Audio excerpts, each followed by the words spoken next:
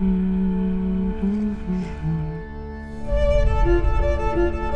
are you doing here? Nicholas hasn't been to school in almost a month. I wanted to talk to you. You have a couple of minutes? I don't know how to describe it. He's going through a difficult time.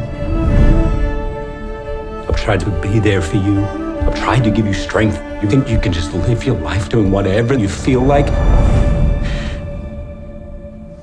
I don't know what's happening to me. I don't know what happened. I feel like a complete failure. You give these big speeches about life, and then you abandon us. I have the right to reinvent my life!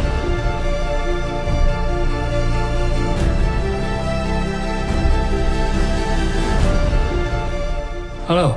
You came to tell me what a good dad you are? What do you want? Applause? It's my little boy. I can't give up on him.